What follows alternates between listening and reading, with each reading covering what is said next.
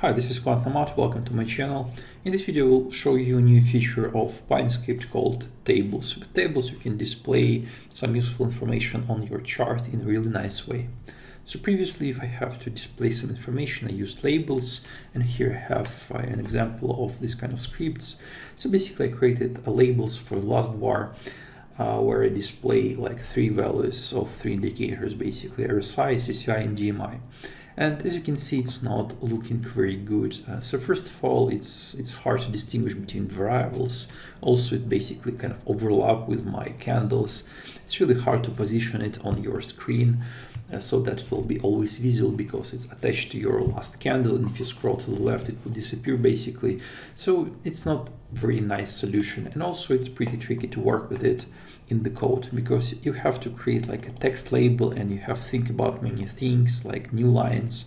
You have to think about probably separators if you have like a lot of information, so information can be readable. And in this video, I will show you a much better way to do that using a new feature, tables.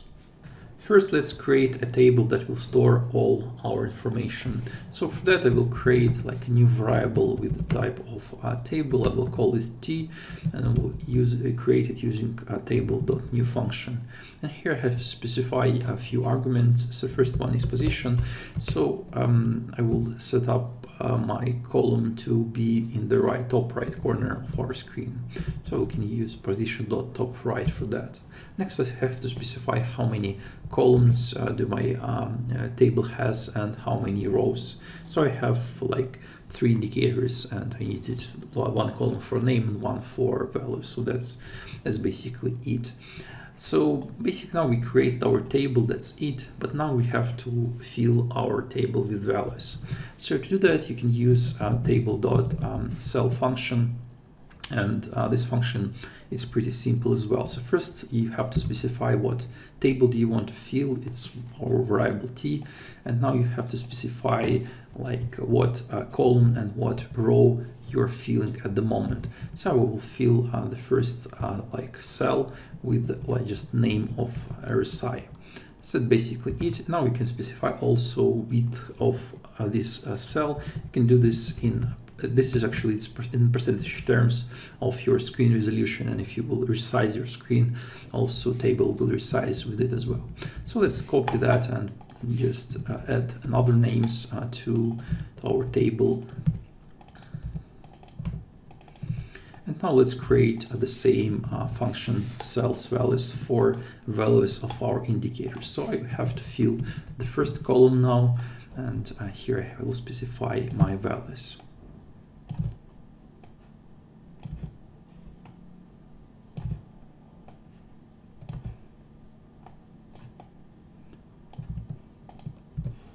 As you can see, it seems to work. Now we have our table in our top right corner of our screen, and it seems to work, but it's not looking very good.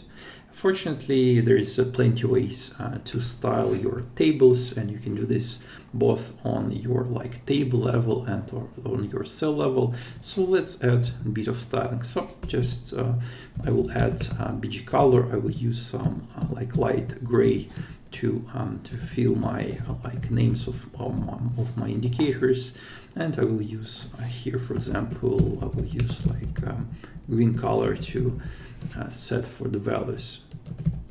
And also I will add to my like table, I will